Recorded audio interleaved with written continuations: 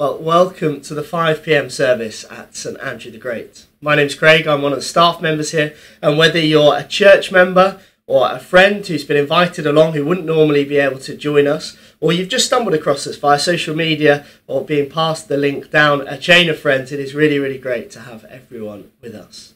Our time together will last about an hour. We're going to do a combination of things. We're going to hear from some different people in different churches around the country. We're going to pray, we're going to sing some songs together, and we're going to hear God's word read from the Bible and then explained to us, preached to us by Robbie, another member of staff. I think that's all there is to say. There's nothing you need particularly, though if you do have a Bible to hand later on, that would be useful. If you get the service sheets emailed to you, then you could pull that up on another device or print it out and you can follow the running order. But don't worry if you don't have any of those things. Everything will come up on the screen. We're going to sing our first song together, courtesy of some of our church family who have been very kind enough to record it for us. And it's a great song which reminds us why it is that we praise God, because his name is holy and because of all the things he's done for us, even though we're not. Let's sing together.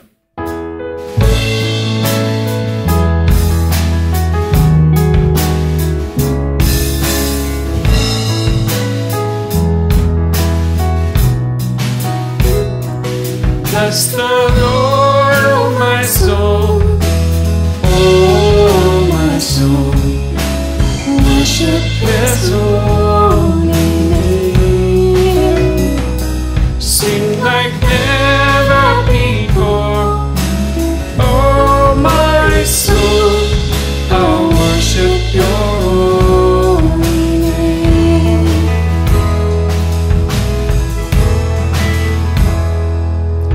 The sun comes up, it's a new day dawning. It's time to sing your song again. Whatever may pass and whatever lies before me, and we keep singing when the evening comes. Bless the Lord, oh my soul, oh my soul, worship his holy name. Sing like never before, oh my soul, I'll worship your holy name.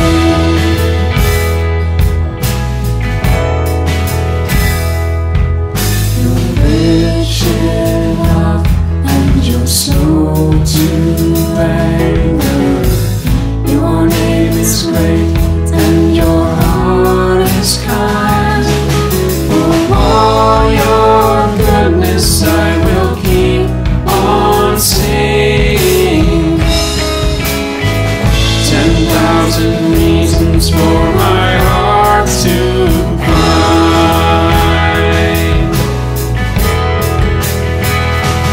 Bless the Lord, oh my soul, oh my soul, worship his holy name. Sing like never before, oh my soul, I'll worship your holy name.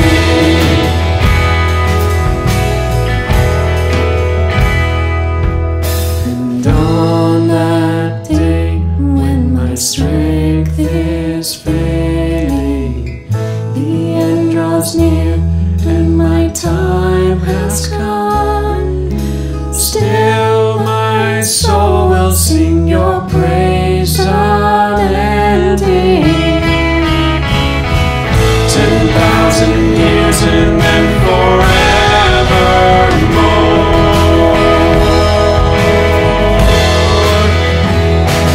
Bless the Lord, oh my soul, oh my soul, worship his holy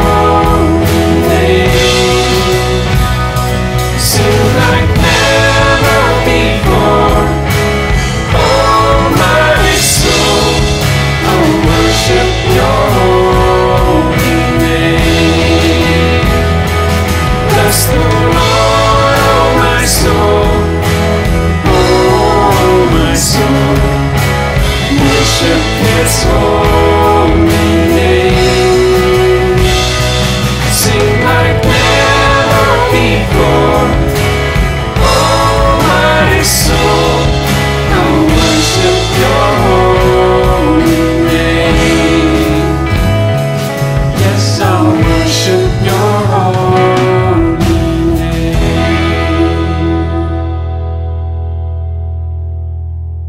Well, as I mentioned before, we're going to hear from some friends in another church now. We call them our mission partners, people that we partner with in different ways to support the ministry that they're doing away from Cambridge. Ian Somersundram is the minister there, and you might not know him or where the church is, so we asked him if he would introduce himself and tell us a little bit about what he's doing. Hello, we're Ian and Helen Somersundram with Aaron, Joshua and Daniel, ages 9, 7 and 4. We lead 2 churches in South Tyneside, the main one being St John's in Hebburn. We've been here for nearly 5 years, 3.5 for curacy, and the last bit with Ian as vicar. We're building on a foundation of evangelical style ministry, strengthening gospel convictions and biblical discipleship. It's a working class area, that's a joy, and it's also full of challenges. So I'm just sitting across from the town centre behind me. We love it here in Hebburn. It's a very friendly place. The mines and the shipyards are long gone, but lots of people are in low paid work, and it's still a very traditional, close-knit community with traditional values, and views of church and God are very traditional as well. Of course, it's not the same God as the God of the Bible, but work is a fragile thing for many people. Domestic violence is a big thing. Alcohol abuse, health is not good for many people. Mental health is a big problem too. Of course, what people most need is the good news of the Lord Jesus Christ and the hope that comes with that, especially in these times. Here in the building just before lockdown, we had a vision day with a guest speaker, and this helped us to think about church being less about activities and events and more about relationships around the Bible and being disciples. And now we can't run all those activities. It seems providential that we've been forced in this direction. Many are relating to each other in a deeper way online and by phone. Online church has helped some engage with the Bible in a fresh way. But there are older folk who aren't engaged at all. And please pray for our children's work, that what we do will engage them and for parents to disciple them well at home. We're really thankful for both the local gospel partnership and the Renew group in this region, which have started to take off in the last year or so, which is really great.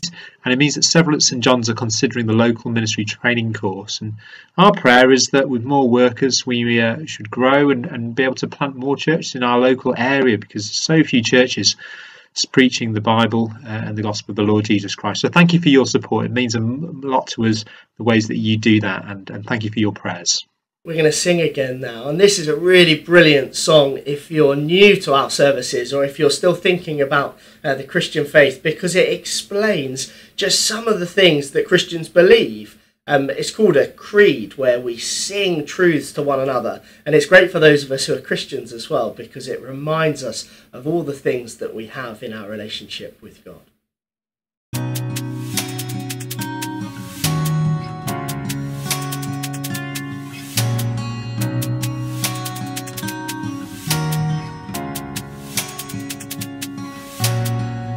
Our Father everlasting, the all-creating one, God Almighty,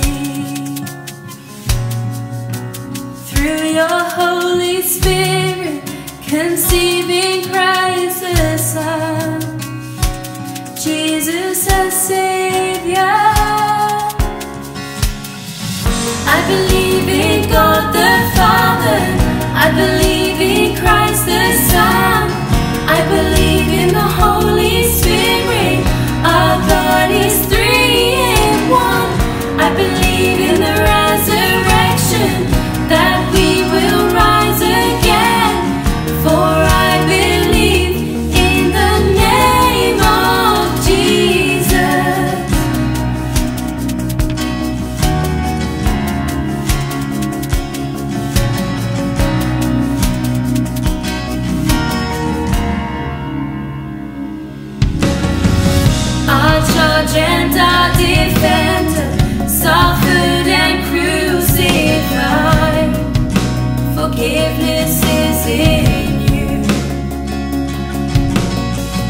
descended into darkness, you rose in glorious light, forever seated high. I believe in God the Father, I believe in Christ the Son, I believe in the Holy Spirit, our God is three in one. I believe in the resurrection, that we will rise again, for I believe in the name of Jesus. I believe in life eternal, I believe in the virgin birth, I believe in the saints' communion, and in your holy church. I believe in the resurrection, when Jesus comes again, for I believe in the name of Jesus. I believe in God the Father, I believe in Christ the Son, I believe in the Holy Spirit, our God is three in one. I believe in the resurrection, that we will rise again, for I believe in the name of Jesus, for I believe in the name of Jesus. We're going to pray together now. And one of the good things about being a Christian and a Christian family together is that we can pray to God at any time, even though we're isolated and separated from one another. The Christian is never separated from God, and so we can talk to him at all times, and he hears our prayers and promises to answer them. Naomi's going to lead us in prayer, and I thought I'd let her introduce herself to us all. Hi, my name's Naomi, and I'm a graduate student studying for an MPhil in Polar Studies. I've been so grateful over this time for focused studies in Jonah and Habakkuk and what we've seen of God's grace and justice.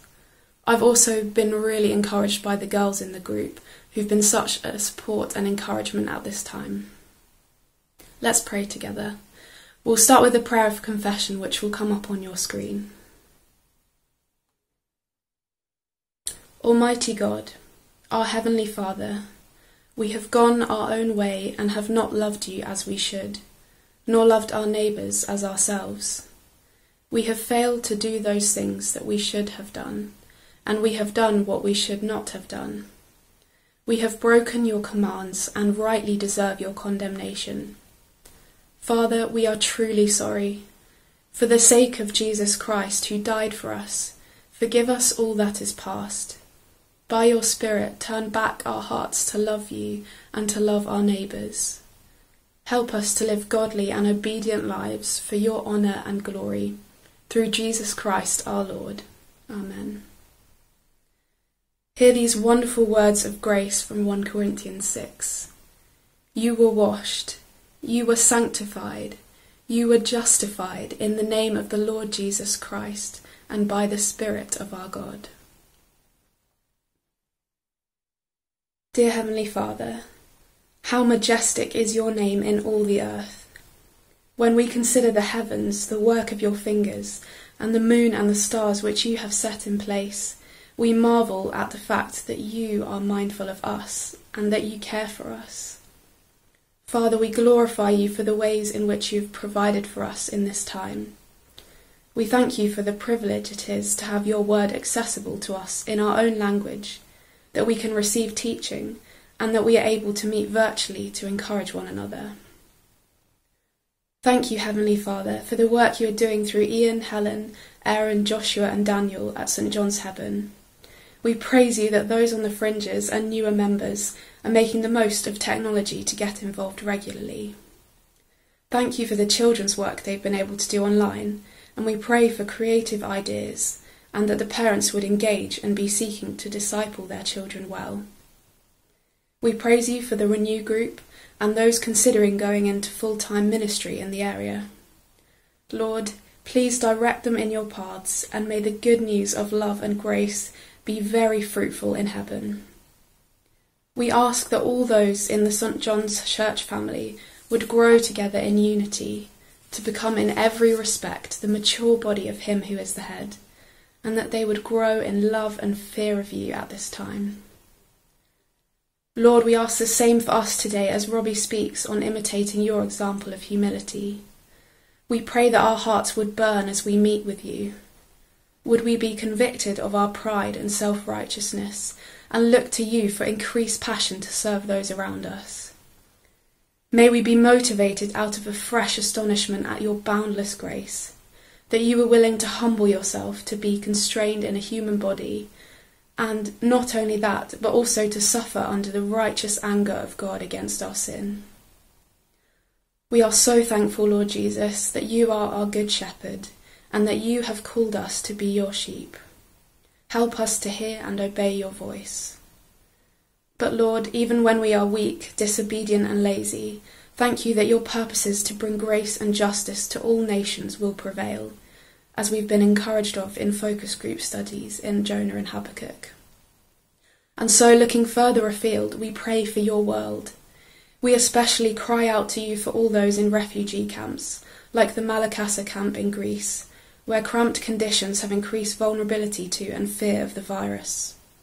Sovereign God, full of love, justice and grace, we know that nothing is impossible for you, and we ask that you protect these people from further devastation. We praise you for all those willing to endanger themselves for the good of others, and we ask that you bless those in decision-making positions with great wisdom. May your will be done in this situation, and may many come to put their hope in you. O God, the King of glory, who exalted your only Son, Jesus Christ, with great triumph to your kingdom in heaven, do not leave us desolate, but send your Holy Spirit to strengthen and exalt us to the place where our Saviour Christ has gone before, who lives and reigns with you and the Holy Spirit, one God, forever. Amen. Well, if prayer is speaking to God, and that's open to all people, then the Bible is the Word of God. It's how he speaks to us, and he can speak to all people as well.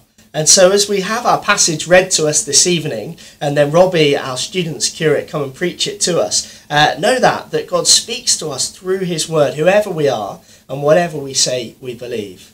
Sarah, a member of our congregation, is going to read the passage to us, and then Robbie will appear to preach it to us. I asked Sarah if she would just introduce herself, and then she will point us in the right direction from there.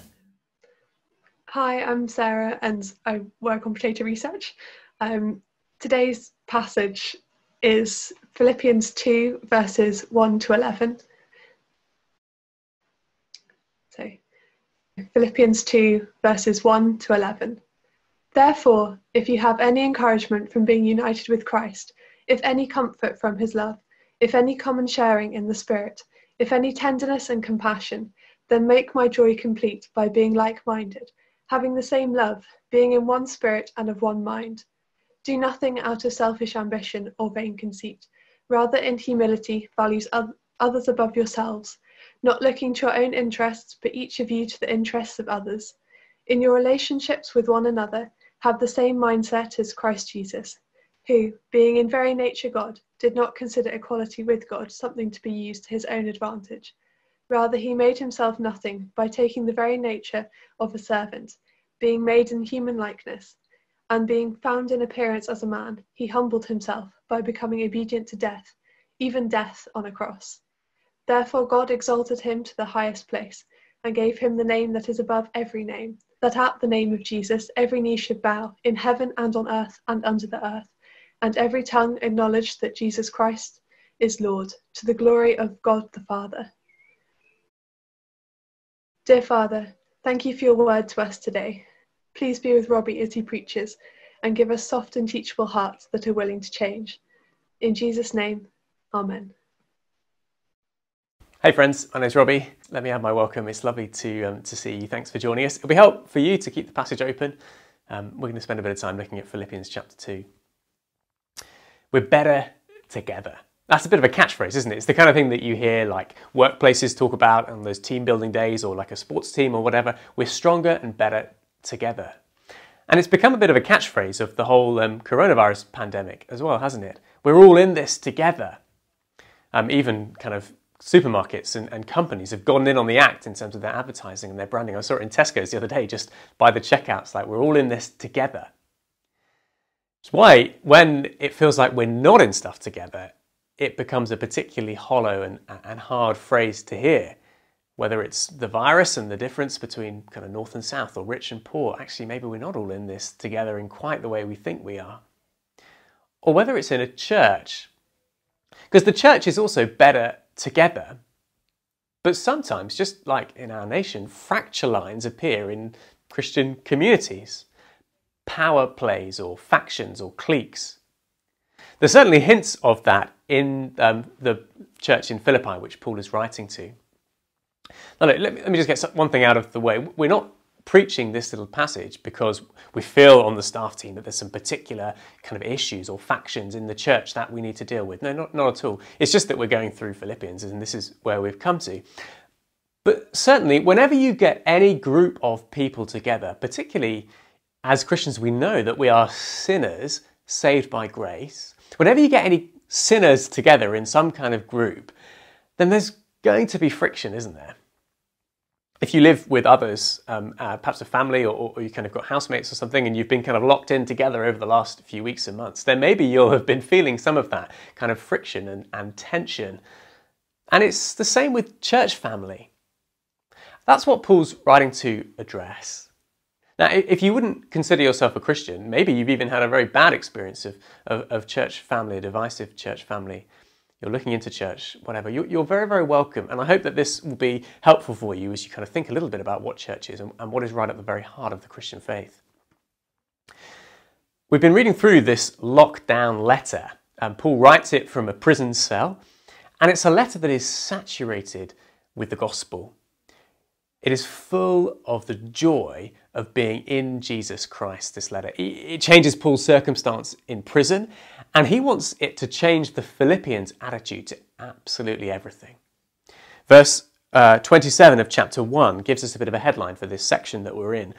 Whatever happens, conduct yourselves in a manner worthy of the gospel of Christ. Let it fill up everything inside you. And he particularly wants that to cash out in terms of the Philippian church's unity. They are better together. United in the face of opposition, that's what we saw a couple of weeks ago. But more than that, unity is just right at the heart of what the church should be. That's the first thing I think we see in verses 1 and 2. If you are a Christian, you will be a team player. It's just natural. Look at verse 1 and 2. Therefore, if you have any encouragement from being united with Christ, if any comfort from his love, if any common sharing in the Spirit, if any tenderness and compassion, then make my joy complete by being like-minded, having the same love, being one in spirit and of one mind. See what he's saying, verse 2? Think the same as each other. Be united, one spirit, one mind. Do you see all the mind words? He wants to get inside their heads to change their very attitudes to one another.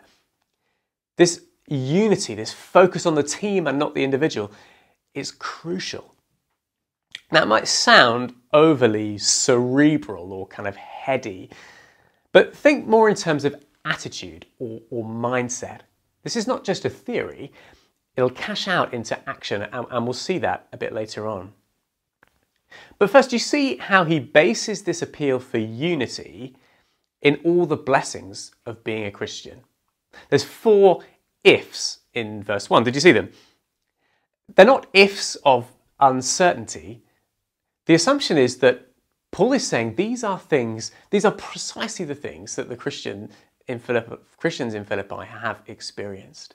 So let's take them in turn. If you have any encouragement from being united with Christ, which you have, he's saying, any relationship with Christ, any forgiveness of sins, any sense that there's some kind of intimacy and closeness, like that relationship between a husband and wife. If you have any comfort in his love, which you have if you're a Christian. In Jesus, we are loved in spite of what we've done, and nothing can separate us from that love. if you have any sharing in the Spirit, which you have. The Holy Spirit who comes to dwell inside Christians, who draws us together as a church, who helps us to fight sin. Yeah, we don't always win that battle. It's a struggle day by day, but there's the desire there to change that has only been put there by the Spirit. And then if you have any tenderness and compassion, which you have. Some people think this is describing the experience of the kind of Christian community, like tenderness and compassion amongst each other. But I think actually that it's like the other three, something that God has done for us. I think it's talking about a divine blessing. The tenderness and compassion, these are words that are often used in the Bible to talk about the heart of God towards sufferers and sinners. So think of tenderness. It's the characteristic word for God's mercy. He doesn't treat us as our sins deserve. Instead, he gently and kindly comes alongside us with the loving embrace of a father for a long-lost son. Or think of compassion. It's the word used in the Gospels. When Jesus has compassion on the crowds, it's a kind of gut-wrenching word. Literally, his heart goes out to them. So if you've experienced any of those blessings, if you know just something of the comforts of being a Christian, if you know just a little thing about the amazing love of God for you in Jesus Christ, if you are a Christian, then, verse 2, be united, be a team player. It's a natural overflow of what God has already done for us in Christ. Do you see, verse 2, how the word love is repeated? So if you have any comfort from his love, verse 1, then make my joy complete by having the same love. As in, the same love that God has shown for you, that's the love to bend out towards others. It's what God has done, what he's like towards us, that undergirds what we are to be like towards others.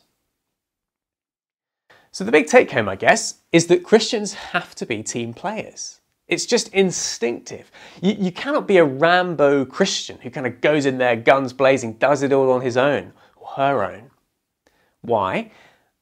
Well, one reason is because if you're on your own, you cannot bend out to others what you have received from God. We're to be united, one in spirit and in mind. If you're a Christian, you are a team player. Now, I think some of this team playing stuff is a bit harder with social distancing. We're not socially distant, by the way, that's a terrible phrase. We're physically distant from one another. But in many ways, it's easy to live now and turn in on ourselves as if we actually are socially or even spiritually distant from one another. Not just to self-isolate, but to spiritually isolate. Like a kind of tortoise that sucks its head back into its shell. I found that. I don't know if you have. Whether it's living on your own and you're discovering the kind of inner introvert that actually kind of quite likes ignoring people's texts and just hunkering down in front of Netflix on your own.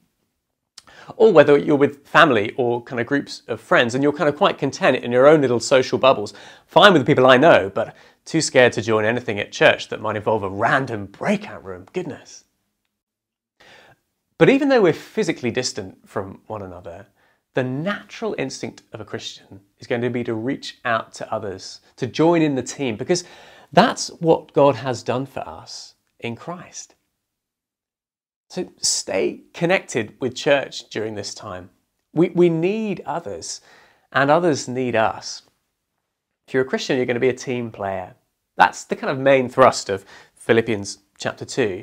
And in the next few verses, Paul fleshes it out a little bit more. He gives us the how of being a team player and the why. So the how first, value the interests of others. Look at verse 3 and 4. Do nothing out of selfish ambition or vain conceit. Rather, in humility, value others above yourselves.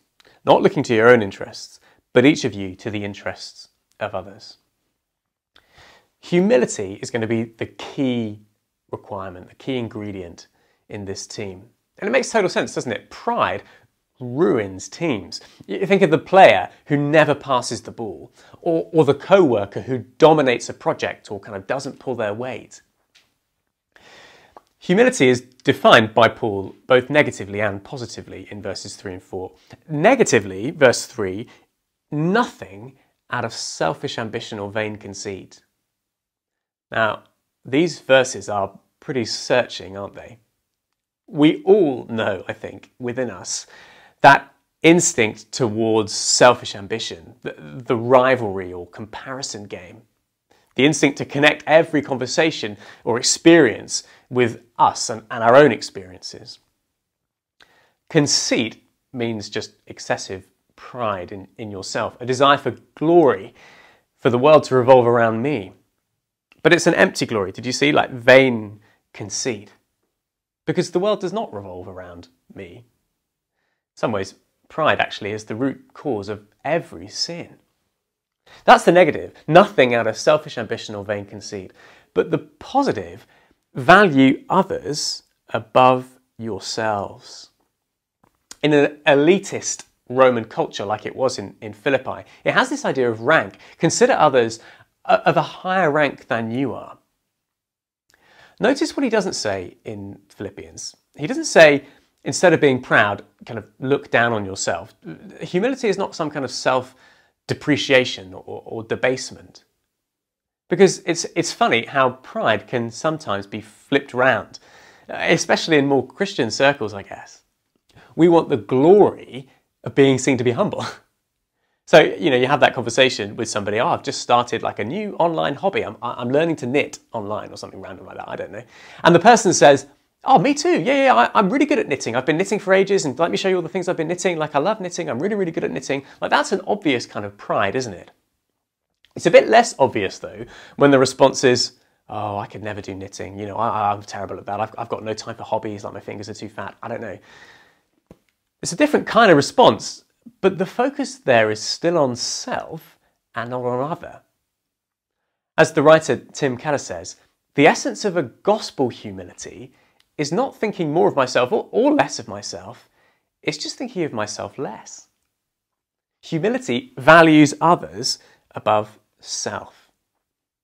And that is made very practical in verse 4. Look, not looking to your own interests, but each of you to the interests of others.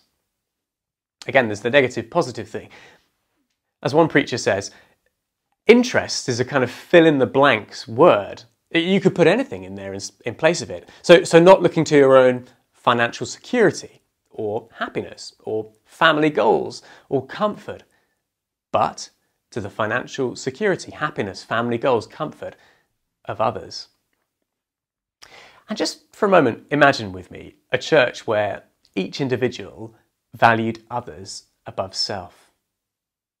There'd be no loneliness, as people value those outside of their friend groups.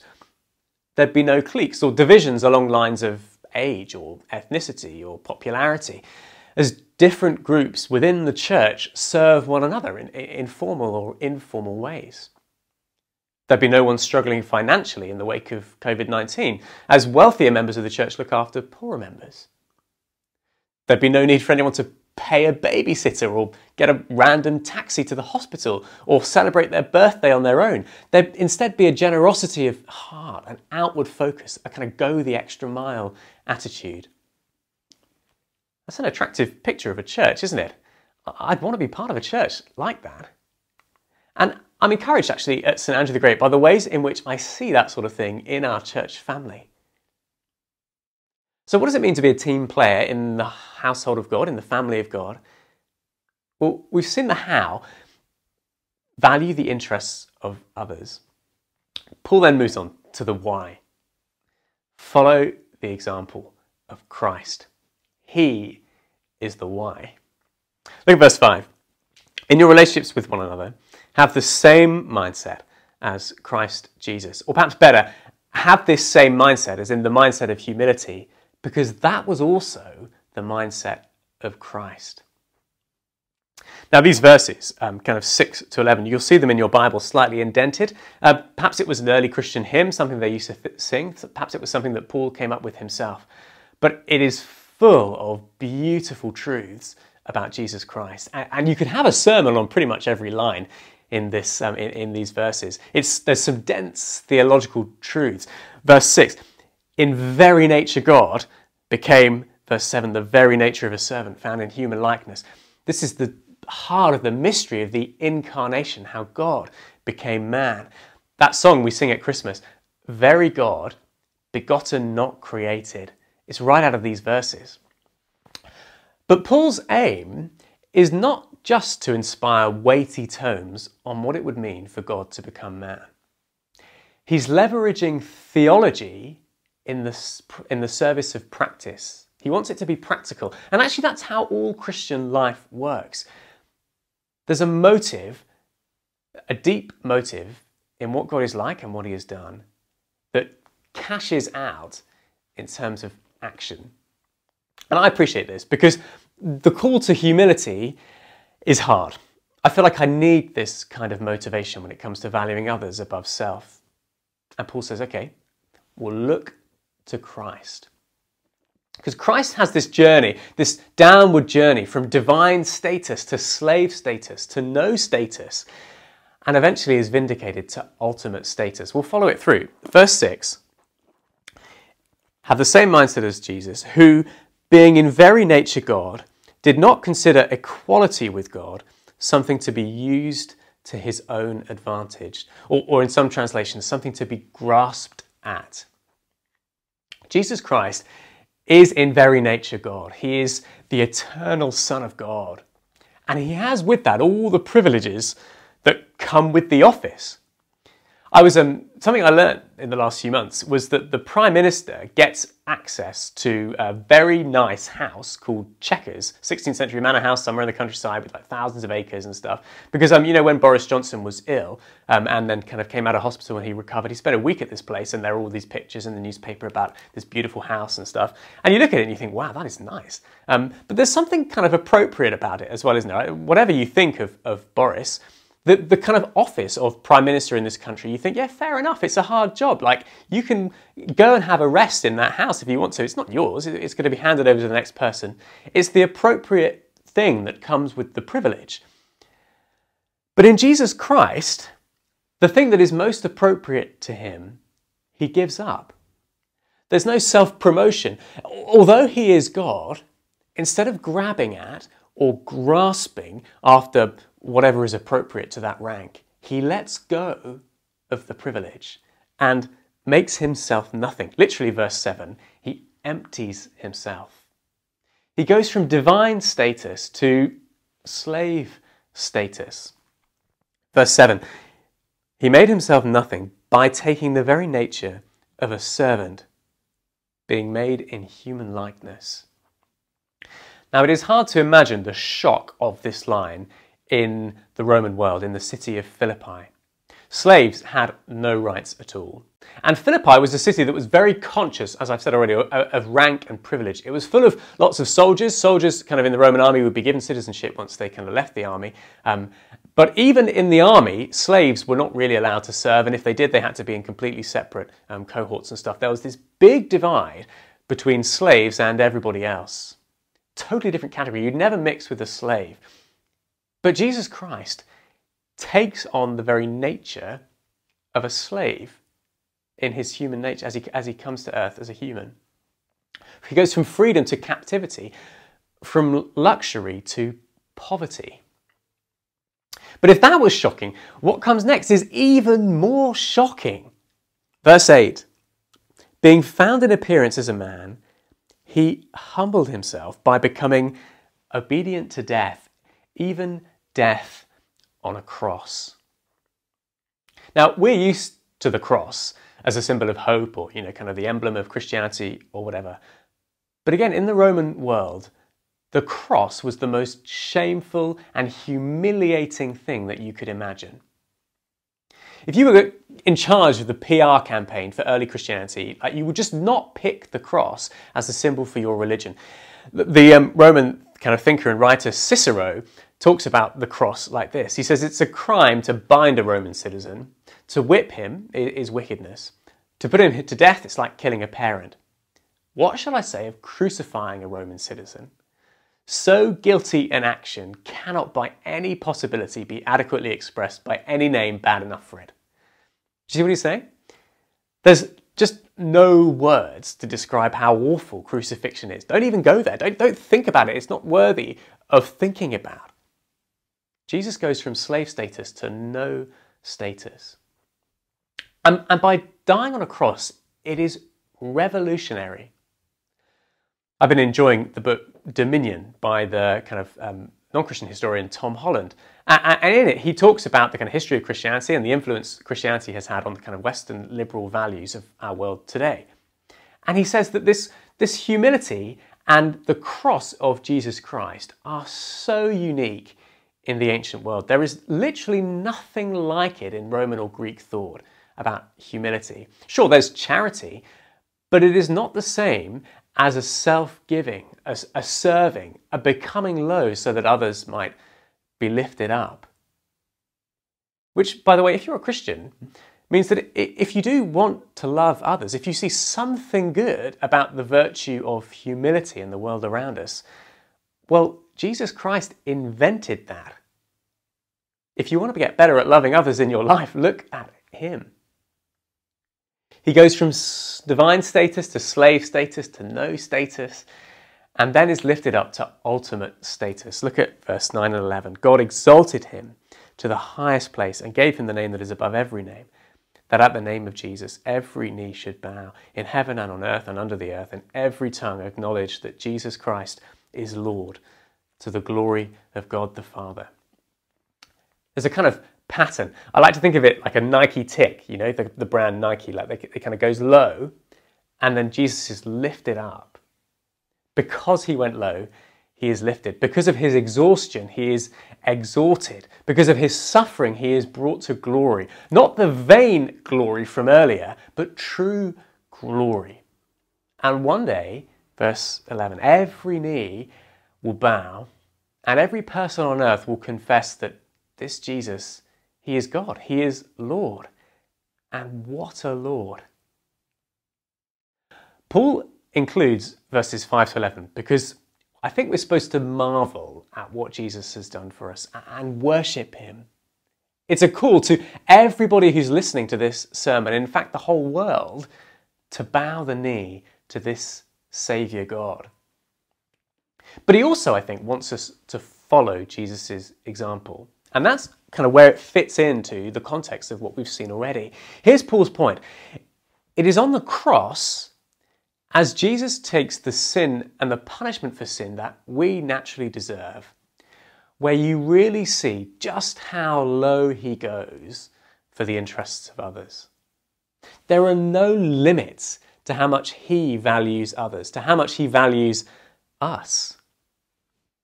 He didn't give himself because we deserved it. He didn't give himself because he had anything to gain. In fact, he had everything to lose. And this is a huge motivation for us, isn't it? Jesus doesn't ask us to do anything he hasn't done himself for us.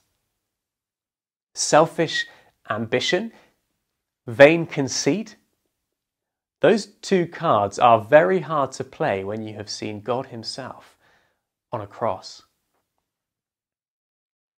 I don't know about you, if you want to be part of the kind of church that we were thinking about earlier, we must, which I do, I very much do, and I hope you do as well, we must follow the example of Christ. He is going to be the motivator, the kind of battery pack behind that kind of other-centered living. And wouldn't it be amazing if others looked, and we ourselves looked around at our church family and saw this kind of Jesus-like service and sacrifice and self-giving, and saw behind it that kind of Saviour too. Let me pray. Our loving Father, we marvel at what Jesus has done. Though he was in very nature God, he humbled himself to serve us. And Lord, we pray that as we seek and try to serve others, as we try and value them above ourselves, as we live lives of humility, that you would fix in our eyes what Jesus has already done for us and help us to follow his example. In Jesus' name, amen. We're going to sing again now a brilliant song in response to all that we've just seen from Philippians. We sang it last week, but we're going to sing it again because it fits so well with what we've just seen, that it's as we fix our eyes on Jesus and see all that he's done for us, we are encouraged, galvanised, equipped to live out in the same way for others for his glory. Let's sing together.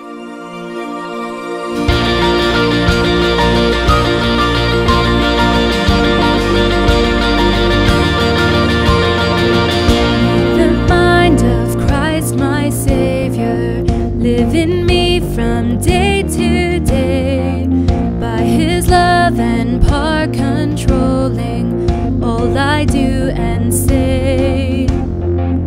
May the word of God dwell richly in my heart from hour to hour, so that all may see I triumph only through his power. Christ be ever seen in me, my heart, my mind, my soul, my strength. May Christ be ever seen in me, to bring him glory for his work in me.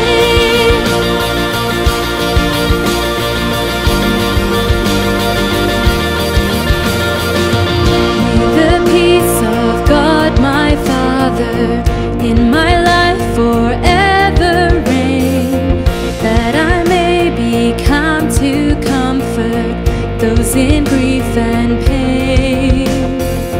May the might of God impart me with the patience to endure, and to know that in his service there I am secure.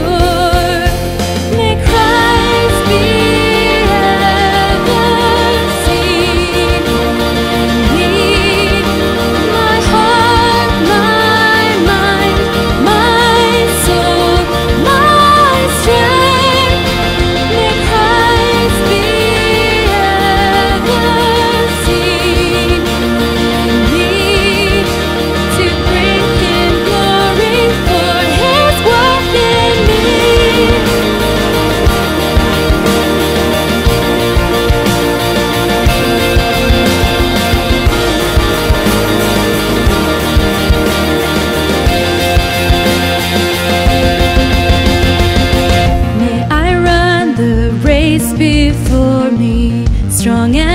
to face the foe, looking all the while to Jesus as I onward go.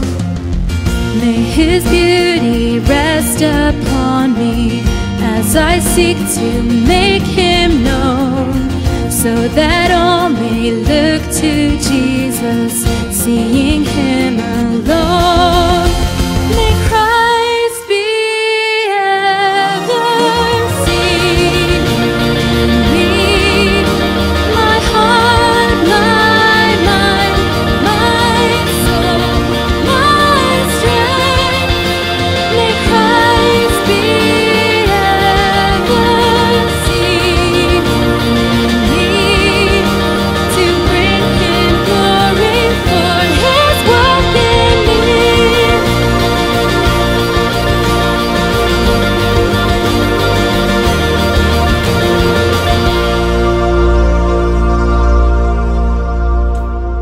the end of our service, but you can stay around and hang out with people if you'd like to. Click on the after church coffee link that will appear on the screen, and if you click there you'll be directed to a virtual hangout where you can see some friends or make some new ones if you're a visitor or a guest. That is welcome to everyone. A few things coming up in the next few weeks. Next week is Book Sunday, and so keep an eye out on your emails if you're a church member for books that we'll be selling, and for book tokens for families and things like that. Another thing you might want to make use of is the mission section of the website. There's resources and things there that might help you to share the gospel with your friends or neighbours or work colleagues.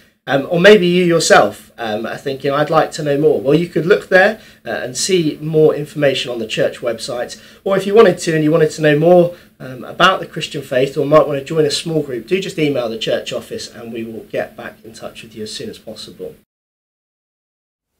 Hey friends, you might have seen that a few weeks ago we put on an event called Confronting Christianity, a live YouTube and Facebook discussion and question time with the author Rebecca McLaughlin. We've got some more of these real lives, real hope events planned for the month of June. Each Monday night we'll be interviewing a special guest and covering a whole bunch of issues. Things like sexuality, can I trust the Gospels? What about depression? We're kicking off on the 1st of June with Professor John Lennox. John Lennox is Professor of Maths at University of Oxford. He's debated Richard Dawkins live, and he's written a book called Where is God in a Coronavirus World? There'll be a chance for you to ask your questions live, and it promises to be a brilliant opportunity to invite friends, family members and others who are interested in exploring Christianity. We really hope you can join us, and for some of these other Monday night events too. 1st of June, do make the most of that if you're able to. Well, I think that's all there is to say. I'm going to pray for us, and then we can make the most of after church coffee after this. Let me pray. Heavenly Father, we thank you so much that you are so good and good to us, that in Jesus you reveal your love to us, make it possible that we might come into that relationship with you, but also model to us and make it possible for us to be like Jesus. Help us to fix our eyes on him this week, again, or perhaps even for the first time, and that as we do that, we are enabled and equipped to love one another well. Amen. See you next week, if not before. I'm really thankful that church is so much more than this building, that we're people who can gather together even though we're not allowed in there. I'm thankful for video calls with my mum in Sydney. I'm thankful that I can read so that I can learn how to do video calls. I'm thankful for the NHS and all the workers who continue to do their job with cheerfulness. I'm thankful to be together with my family here at home, to share our daily routine and not having to rush around. I'm glad that neither my husband nor I have had any accidents or falls. I'm thankful for the lovely weather and opportunities to get out and enjoy God's creation.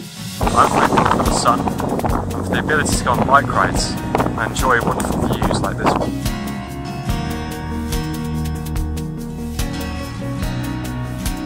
I'm thankful for blue skies and technology to communicate with people in Nigeria.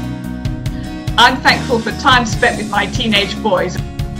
I'm thankful for random bursts of laughter with my children. I'm thankful for still getting to see the people in my morning group and helping to clear my fuzzy head when I don't know what to do about things. We're thankful for extra time in our Bibles, both on our own and as a family in the day. I'm thankful for sunny days and a garden to play in. I'm thankful for food and Melissa's books, which have kept me sane.